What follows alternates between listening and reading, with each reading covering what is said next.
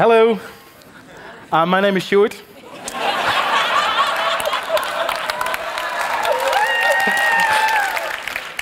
And I have a question for you. What do these three people have in common? So I give you like 5 seconds to reflect on that, okay? Anyone? The left one is like an engineer, a technician. He uses his soldering iron to come up with a new sustainable lamp, a pixie, we call them. And then right top one, that's Willem. Willem is a cook. He uses his cook's knife as a tool because he dreams of a world where the relationship between farmers and consumers is re-established, because oftentimes it isn't. And he uses his restaurant and also festivals as a platform to tell that story. And then bottom right, that's Tom. He's from the band Deus. He uses his guitar as a tool to conquer the world with his beautiful songs. And what they have in common is that they were all stars at our festival, Welcome to the Village, this year. And by inviting those different kind of stars on our festival, last year we made a really interesting discovery. I would love to tell you about that today, but first of all, I'll give some context, okay? So, the Welcome to the Village Festival celebrated his 3rd birthday this year. It's a festival that attracts about 7,500 people. There's 5 stages, 100 bands and DJs.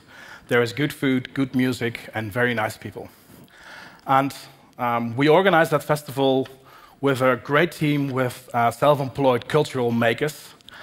And we dreamt of organizing a festival.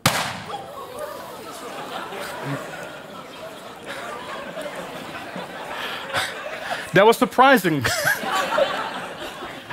And also a festival that has a story to tell. We dreamt of organizing a festival that is not a commercial festival, but a community-based festival. Our festival aims not to make a profit for a few people. Our festival aims to have a lot of people contribute to working together on making something very beautiful. So, in a sense, it's our sort of happy protest against the world that is increasingly preoccupied with efficiency, with upscaling, with profit, with becoming larger. And we think a festival or our world can also be a world that is about working together, where everyone counts, and where it's beautiful to create something together. And that's why we called it Welcome to the Village, because we think a village has this really good measure where people work together on something beautiful. Our festival is therefore homemade, we say. So what you see here is some of our volunteers working in our vegetable garden, in our urban farm called Awesome, to the south of Leeuwarden. What you see here is a stage we created out of 700 wooden pallets. We work with, I think, 60 or 70 volunteers, and they're very different sort of people, very different kind of people, together in a big warehouse in Leeuwarden, where we create our location design together, using all sorts of old stuff into beautiful new stuff. And we do that with over, I think, exactly 581 volunteers. So it's quite an operation to have everyone work together and make that beautiful 3-day festival. We not only work with volunteers, we also work with a lot of different partners.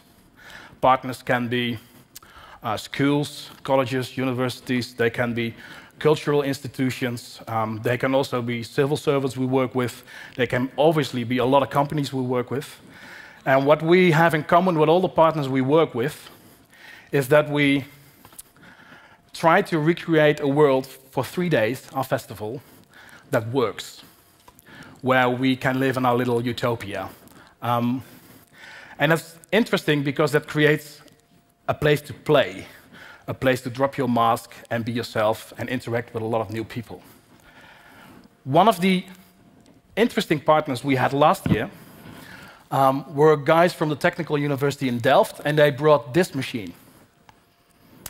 This machine, what you see here, is 3 big cans, and in those cans there is bio-waste, so potato peels, banana peels, you name it. And the technical guys who created this created a little instrument, and they attached that to that I'm definitely not very technical, so bear with me. They created a machine so you could power your phone using the gas that came from the waste. So you could charge your phone on banana peels. That's a lot of fun. And then 100 meters further on our festival, there was an artist, a sculptor. And this sculptor created sort of a Mad Max-like weird sculpture that is, in fact, a fireplace. Well, what I mean is you chuck some wood in there, you set it to fire, then all sorts of fumes come up through those filters, and at the end, there's a lawnmower machine. And that set his artwork into motion. I only have here the picture of the engine. But then something happened on Sunday morning. It broke down. And the artist was panicking because he still had a day to go. So what was he going to do? Our engineers couldn't fix it. He couldn't fix it.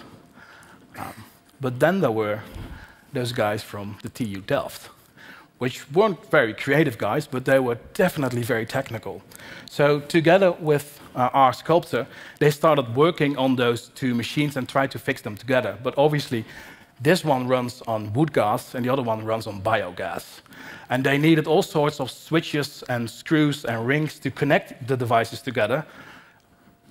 And luckily, we had the guys from Fryslân at our festival. It's a mobile fab lab. So they were able to 3D print rings and bolts and screws. So we could, like, on the spot, connect those two machines together. And what then happened was like 2.5 hours of doing this.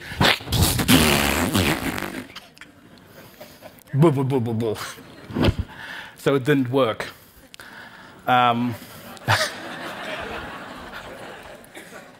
But it worked after 3 hours. All of a sudden, they got it to work. And nobody expected it would work, but it did work, and there was a lot of high-fiving going on, and everyone was very happy. And then they started drinking. It's a festival. I remember us standing there, looking at what was happening with that creative guys and those very technical guys. And then we thought, aha, we made a discovery there. Festivals are great places to relax. They're great places to go and drop your mask. Festivals easily attract directors, cleaners, project managers, designers, painters, singers, creatives. They easily go to a festival because they love to be at a festival. They feel playful. They interact easily with new people. And we saw that happening at our festival. We saw that happening with those two engines coming together. And is that a new phenomenon? No, definitely not. To the left, in fact, a festival is sort of a year market, really. To the left, you see an old year market in some German town in the, I think, 16th or 17th century. Year markets were places where farmers came to sell their goods, where traders came from all over the world to sell their goods, to sell goods, new ideas. People came to enjoy the music on stage. People drank together. People went home with new inspiration. People went home with new products, with new cooperations. And that's still very urgent today, because to the right you see a bird's eye view of the Burning Man Festival, considered one of the hippest festivals in the world. Burning Man is held in the Nevada desert in California, and it is sort of the home festival for the whole Silicon Valley scene, because that's very nearby. Burning Man is a festival where CEOs go to, where prototype developers go to, where engineers go to, where creatives go to. Burning Man is a festival where they test out new, innovative ways of working together. They test out new products, and everyone, or a lot of people, go home with new ideas in their head and a new understanding of how things could work. So that was the first thing we learned from that aha moment. The second thing we learned is, in fact, a festival is a temporary mini-society. Imagine that desert in that desert festival, or imagine the Welcome to the Village festival, which is held in a nature area.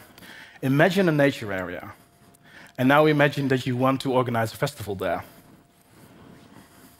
There's nothing there. You need to bring roads, you need to bring water, you need to bring electricity, you need to take care of safety, you need to bring the amusement there, you need to bring everything there. So, in fact, you create a mini village, but it's a temporary village.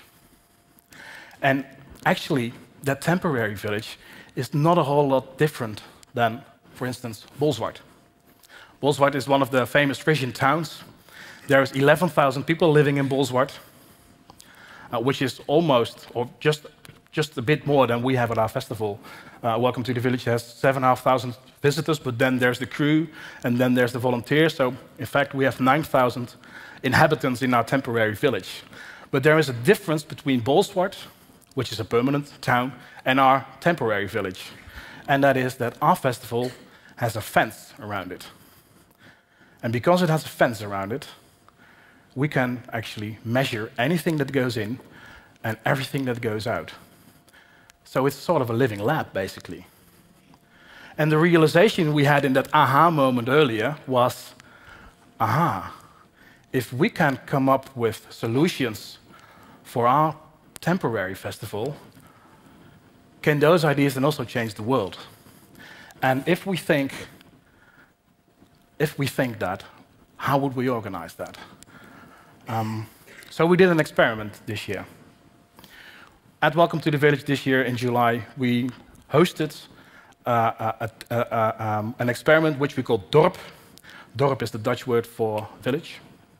And at Dorp, we invited over 100 creatives, artists, technicians, engineers, technical students, creative students, civil servants, you name them. And we asked them to, for 7 days, come up with solutions to challenges we have as a festival. And they are the same challenges a permanent village has. They are issues of waste management, they're issues of sustainable energy, they're issues of people working together and living together. They're not new. So we created this think tank R&D environment where we, together with also a lot of companies, were trying to come up with new solutions to first make our festival more honest, more sustainable, and then feed them back to the real world. And it was an amazing week. There was so much energy, and there were so many good prototypes tested. We also invited 10 young entrepreneurs with a prototype. I'll show you 2, because otherwise my story will be a little bit too long. The first was Jan. He's in the tent. Jan was at a festival a couple of years ago.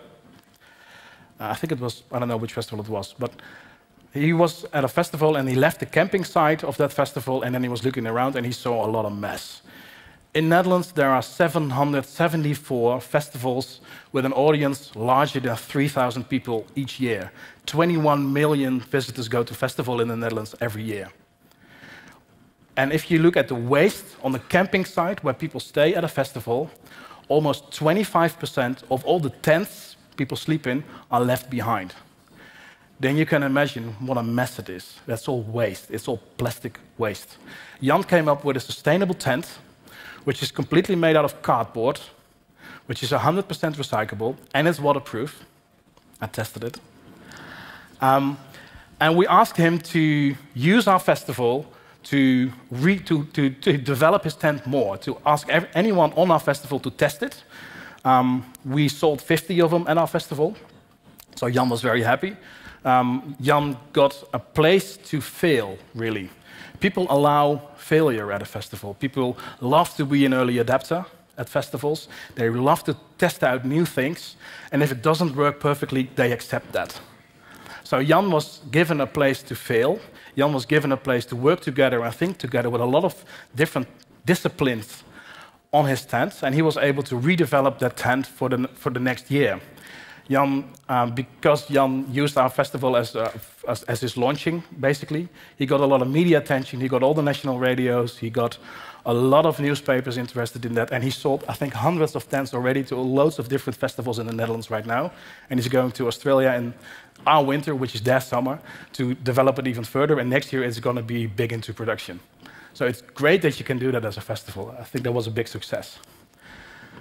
The other one, I showed you the picture of the 3 guys at the beginning of my presentation. These are the Pixies. The guy with the soldering iron. They created 300 sustainable lamps to give light to the dark route to our camping place. We do not want to bring a diesel generator there and then all the lights and burn a lot of diesel to light that route. We ask those artists from the Werk Collective from Groningen to come up with an interactive, sustainable idea to bring light to that dark route. And what they came up with was the Pixie. And you see the early prototype here. The Pixie was a lamp. We made 300 at our festival together with our audience, and we hid them along the route to the camping site. And when you were given a Pixie as a visitor and you walked that route, then all the pixies around you would light up like a swarm of fireflies. So imagine having to choose between walking in a dark alley in a city with conventional lighting or the beautiful pixies which light up as the swarm of fireflies. I think you can really come up at festivals with creative ideas that can change the cities and the world and also have impact there instead of only at a festival. This was a good success. Next year we'll develop that even further. The last example I want to give you is not a technical example. We did a lot of technical prototypes. We had a toilet that turns urine into fertilizer, stuff like that. But we also did some more social. We also tried to solve some more social issues. So one of the things we did as a festival, together with the cook you saw in the first slide, we bought Janneke. May she rest in peace. And then we ate her. Janneke, we asked ourselves, what would be the most logical piece of meat we can buy and serve to our visitors? And that's not a cow you ship in from Argentina. That's the cow from around the corner, Janneke.